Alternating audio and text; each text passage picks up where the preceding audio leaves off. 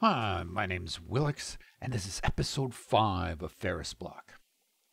Well, today we're going to make a melting chamber and a crystallization chamber so we can make some reinforced survivalist strainer, which will start dropping us lapis and prosperity shards and dimensional shards and all those things we were missing from before.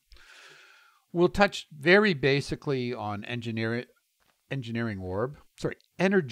orb. And then we'll kill some withers after that.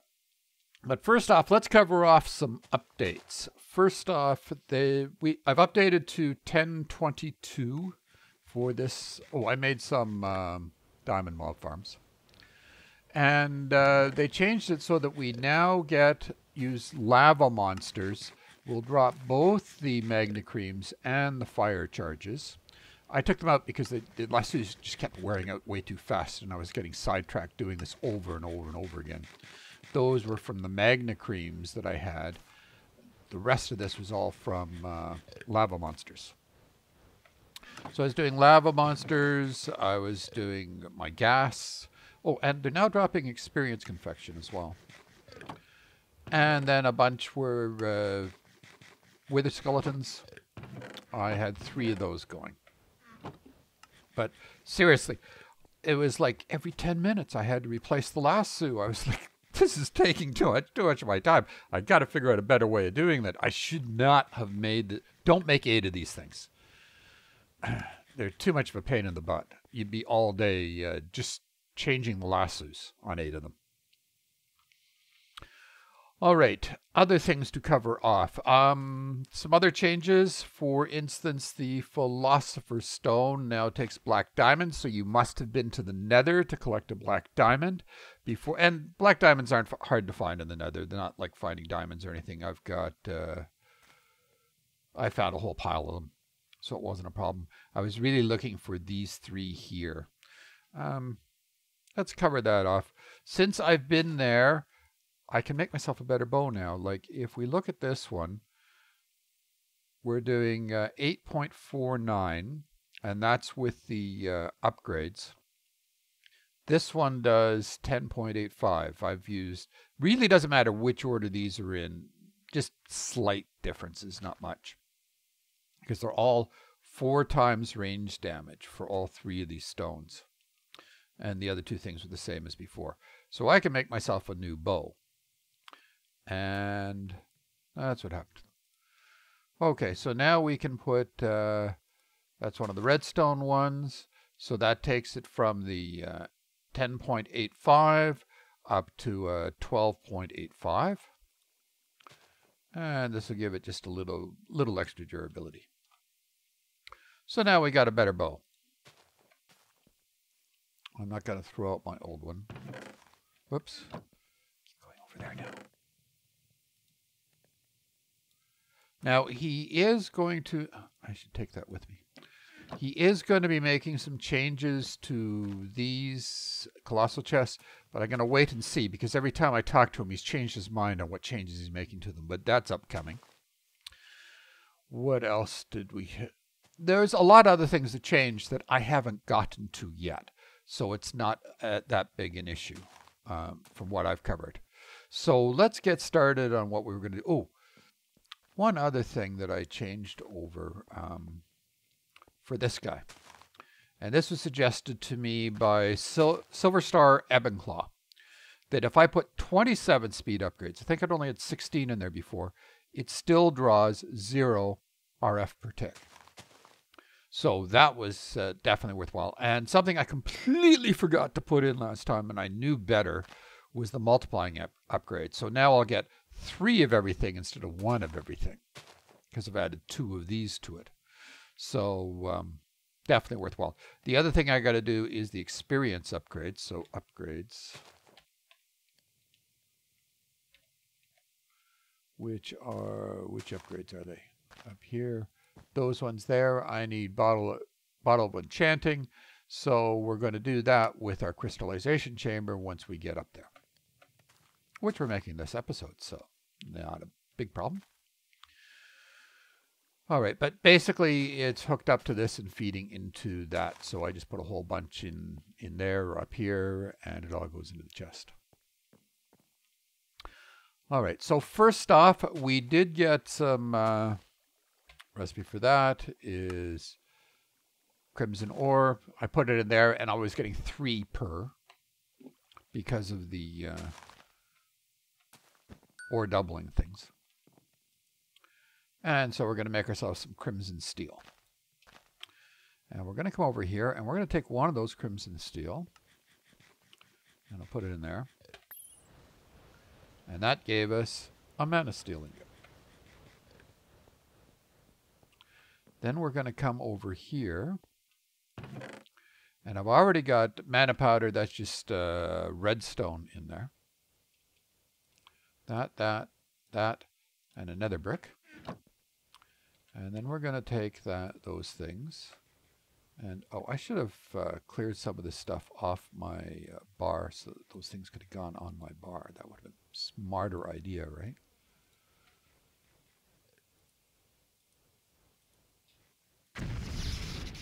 Oh, I know what I haven't done. I'm going to need that and those. I kept moving this, and I decided, oh, I'm not going to put them down until I figure out exactly where everything is going. So let's put one there, one there. This is in bind mode, yes.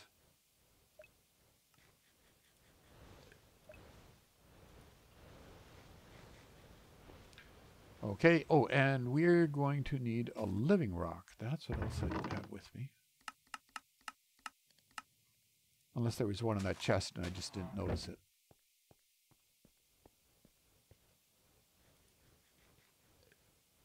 And then, oh, click that in there. And that got us our 2 fire runes. We'll come over here, and so that's obsidian, those fire charges that I wanted, remember those? The magna creams that I wanted, and some of that. And we're going to take 1 fire rune, put it in there, and we get our melting chamber.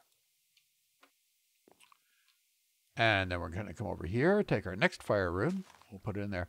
Oh, and to get the crystallized honey, that is a compressor with honey blocks, which are, I got them from a quest. I haven't made my own honey yet. And this stuff was from crushing some dimensional shards. And that's obsidian. And that gets us our crystallization chamber. And to make all that work, we're going to need some fluid cable. I'm using the cyclic one because cyclic machines don't always cooperate with others. And I'm going to need a wrench, cable wrench. Oh, and these ones, oh, I already made the power for them, didn't I? Yeah. So we'll come over here. Now, I've got 2 of those power cables from Cyclic. They made much the same as the fluid cables.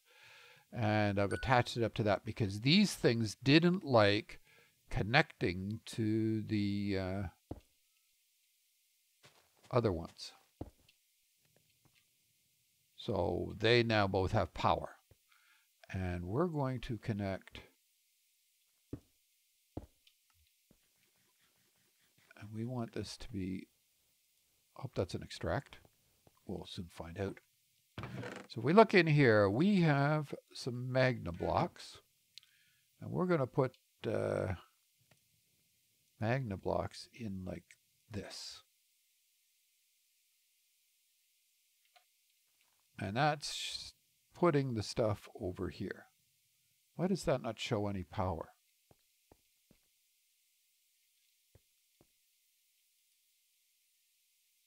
Neither does that. Because this weak-ass little power supply just doesn't have enough power in it. Okay. And this is sucking up all the power.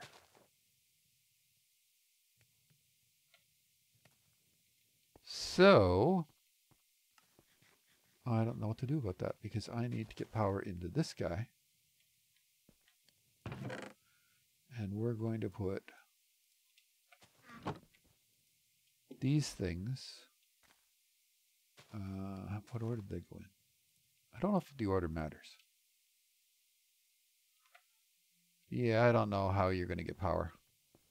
That's the other thing I was planning on doing this episode, was upgrading my power system. I even went as far... Well, let's hope... Did I do that? Did I remember to do that? Yeah, I disconnected the power from here because this thing was sucking it all up. It's got 21 million in there now. And it can fit a lot more than that. But I don't think anything other than... I don't think anything's sucking up power now. So why is it not getting power? The cable has power. It's all going somewhere.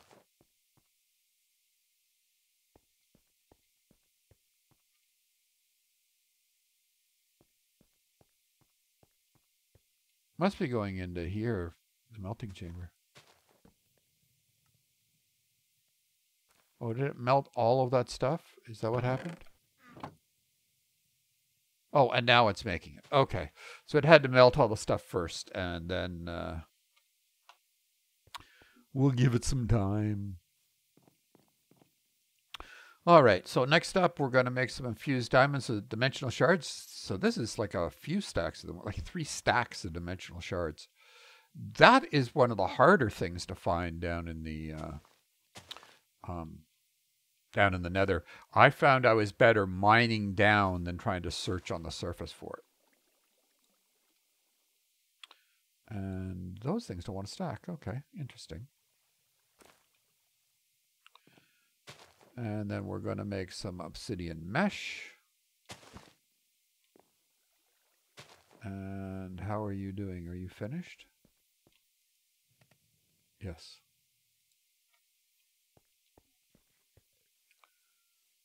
Okay, so I guess we're on to this guy here.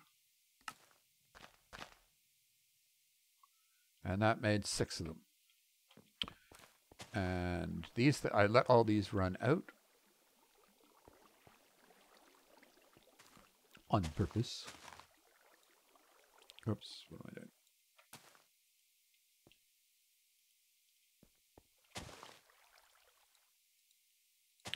Oh, something else I should plug in. I wasn't planning it for this episode, but in the beginning I spoke very poorly of the fish traps.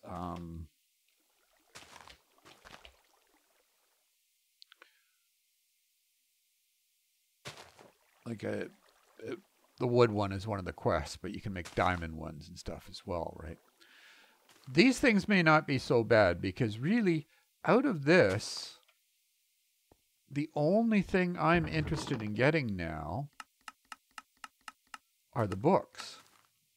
And the fish traps are fine for books, and they don't involve bait or replacing strainers at all. They just keep working.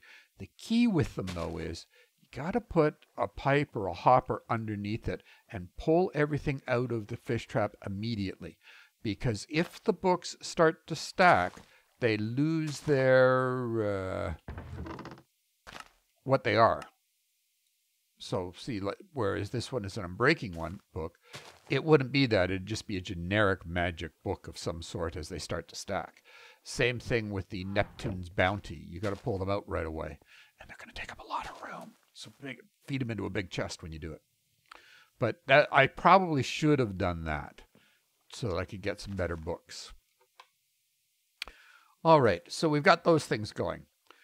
Other things that changed in the episode is to make the gobber globs, which I had already done for last episode and then decided, no, I'll wait till this episode because I know it's changing.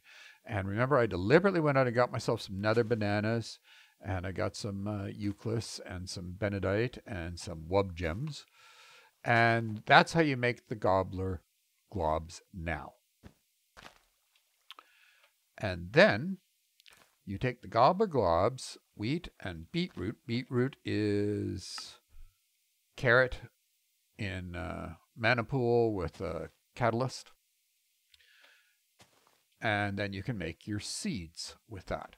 And I've got some seeds going here. And I'm getting lots of goblets from there. Then you can take the seeds, these seeds here, put them with one of these, which is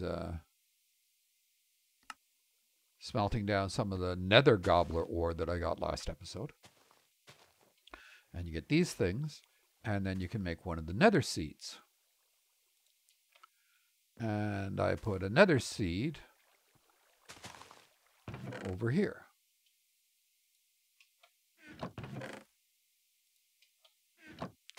And so we're getting lots more of those. It had poppies in there from before. Remember I said I need to put the poppies in one of those hopping bonsais because I've only got one of them. Well, now I got more. All right. And then what we can do is we can make some nether goblet ingots, which are these ingots, which look like that. So we made 9 of those. And then we take those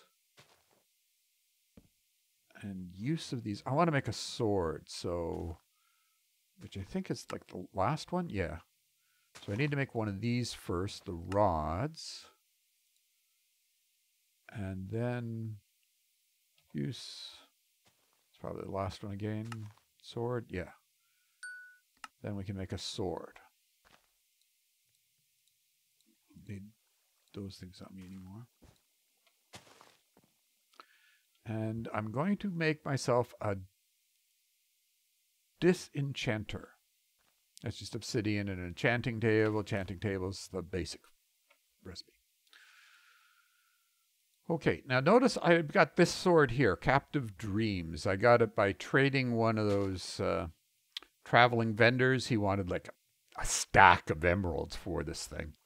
And a diamond sword combined before I got this. But what I was interested in is it has capturing 3 on it. Well, everything on it is good. Everything. But I want to put it on this sword instead. See, this is a 10, that's a 13. And look at what the green text on this one. Great at getting wither skeleton skulls. So I was going to put it on that sword instead. Oh, and this is a 2.2 speed. This is a 1.6 speed. So it's faster, does more damage, gathers more wither skeleton skulls. In general, better, right? So if I want to change all those enchants over to this sword, the gobbler sword, I'm going to come over here. And, oh, so that power is running all the way underneath to here. And now I don't know if it needs this many bookcases. That's what an enchanting table would need. And I know if it doesn't have bookcases, some number of them, I don't know how many, then it damages whatever you're putting in it. So I am going to put this in here and some books. And I can pull off that.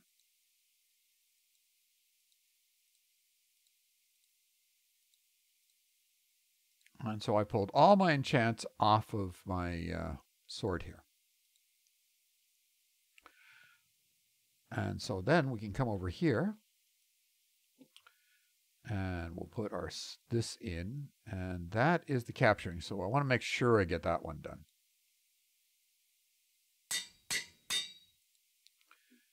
And sharpness would be very good.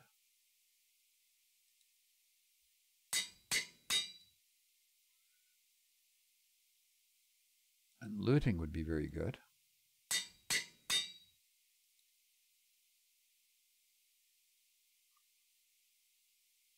Unbreaking, can we do that one? We don't have enough experience. Okay, can we do this one? Yeah. Okay, so to do this last book here, enchantment cost is 35. I need 35 experience to do it. So how do I get myself 35 experience when I've only got 6? We'll come over here and we'll grab... I don't know if I need that many of them, but we'll find out. Grab these things and we make the orbs. And then we start eating orbs.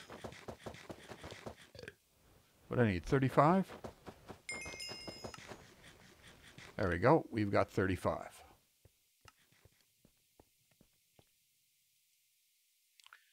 We put this back in here.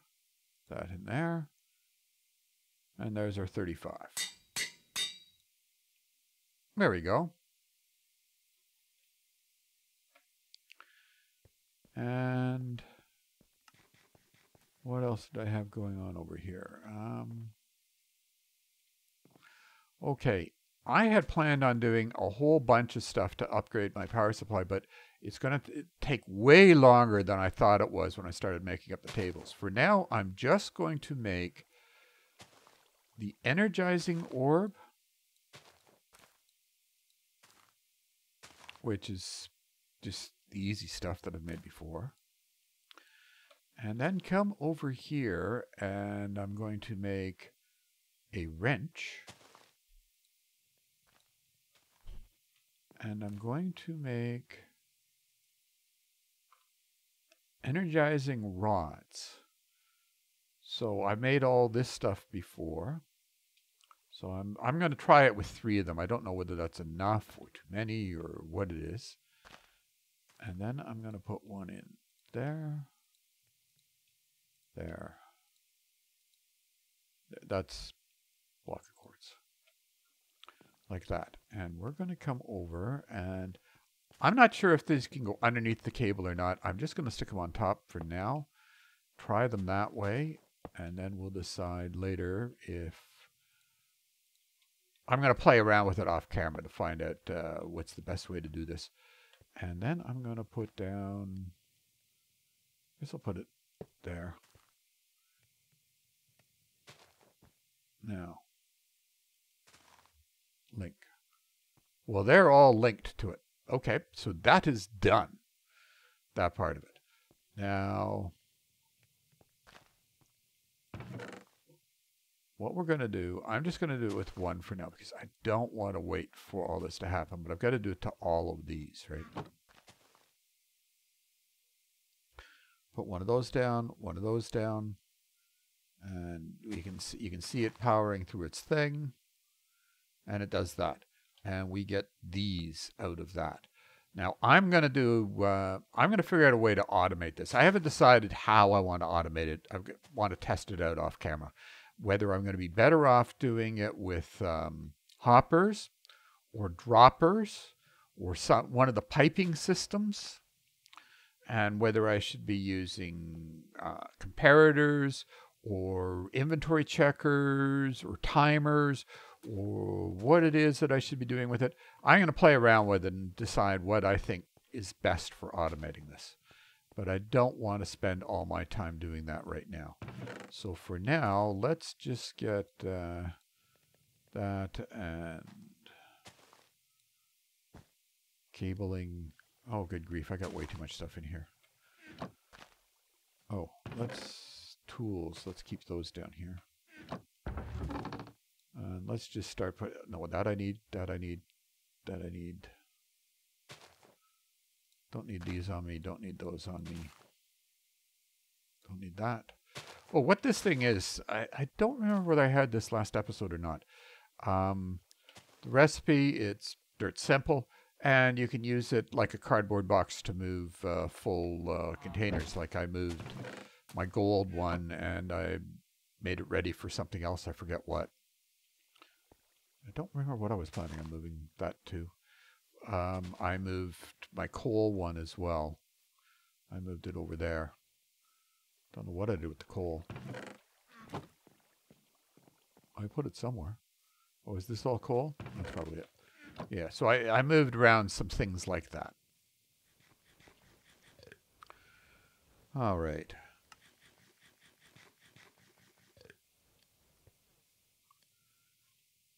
And now, this is the cheapest form of witherproof something. So it's just black stained glass. Oh, recipe for black stained glass. You need black dye, which I made mine with, blasted some coal, and that gives me black dye. And some obsidian. And And then all the rest of that can wait till next episode. So let's go play around with the wither. So actually, let's make sure I've got everything on me. I have soul sand, wither skulls, that, something to kill them. We can use this as well. Oh, let's get rid of my... Actually, let's put it over here now. Don't need to be carrying that on me. And until I replace this with one of those gobber pickaxes, we'll stick there. So let's see how we do with this. I haven't done this in my test world yet. I really probably should have. Okay, so we'll go to my nether mine. That way, if things go horribly wrong, it happens down here, not up in my zombie pigment, baby zombie pigment.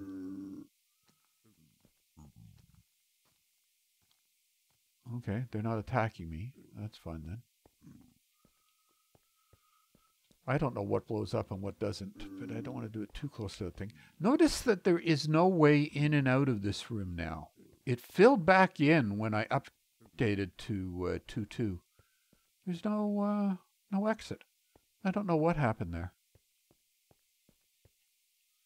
Let's do it over in this little corner here. That seems far enough out of the way and could be good. So what we want, I'm going to want some building stuff here. So it's going to be two... Actually, let's put one of those up there. Then we're going to put a gap of one. And I'm going to put a section of these. Actually, let's do a full. I don't know if it needs to be full, but I'm going to make it full just in case. Oh, we'll break that. That was just to place a block. And then... Okay, and I need to remember where the center square is. So... Whoops. I'm hoping that's where the center square is. And where, oh, I want it to look the same because I don't want to get myself confused. Now, I don't know if this stuff blows up, the netherrack.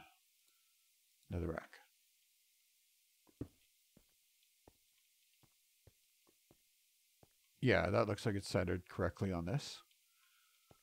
Okay, now the way I'm going to do it... Oh, does that need to be up one further? I don't know. We're about to find out. It needs to be one, then the T, and then this, I think. Yep, that's how it's done. Are you going to explode?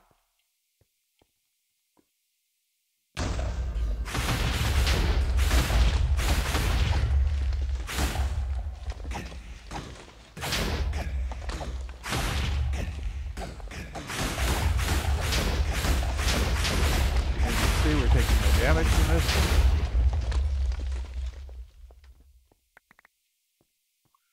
And what all did we get there? We got a nether star, a soul gem from a wither. Okay. All right. So we can do that a few times. Well, I'm not going to make you wait while I do it a whole bunch of times. But see, this is the layout here. So the cobblestone is my center square. I lay them down on their side.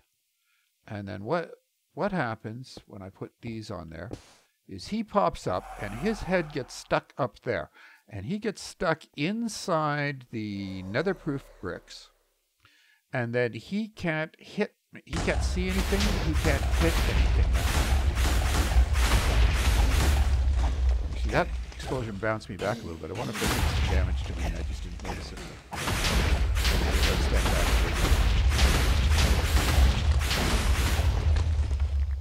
So he can't hit me, but I can hit him now. That's 2 nether stars. So I can do this to my heart's delight. And keep doing him. He is causing no damage to anything. I think there needs to be an air gap. At least there used to be when I first tested this out. If you don't have that air gap above it, then you got a problem.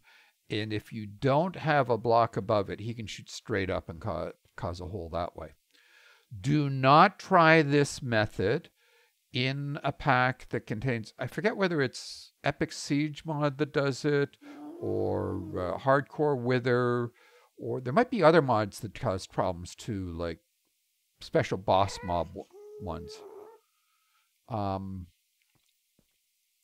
Anything that gives the Wither teleport, don't do this. Or you'll have bad surprises. The first time I tried this in Project Ozone 1, I think it was, I went, oh, I'm in trouble.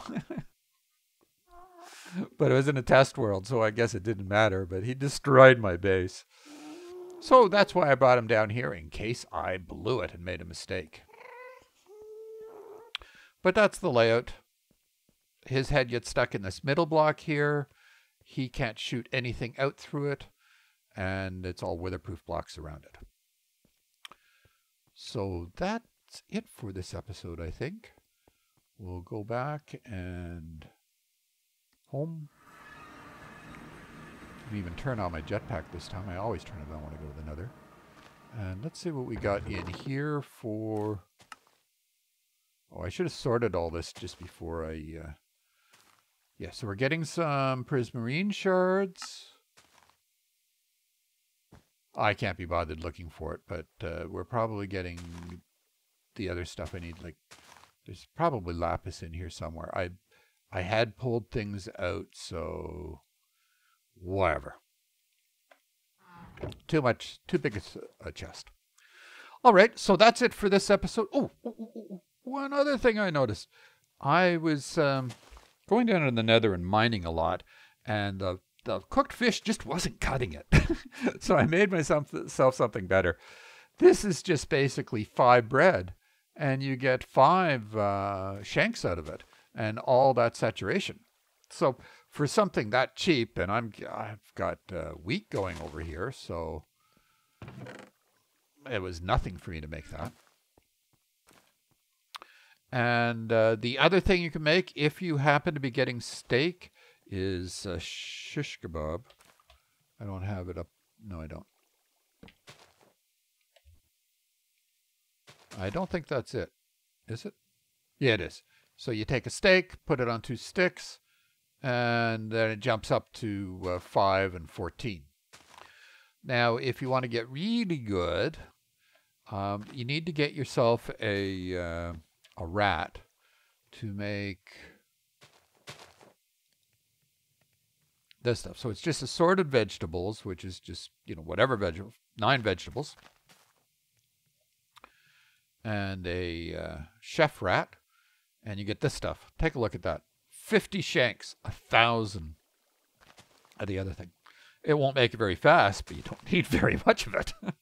Not if it's you eating it, because it's useless for, well, not useless, but a waste for the Gorma Lily, because anything higher than 6 is a waste. 6 shanks. Okay, I promise that was the end of the episode, so let's go to the end of the episode. Hope you enjoyed it. Go out there and have some fun. Thanks.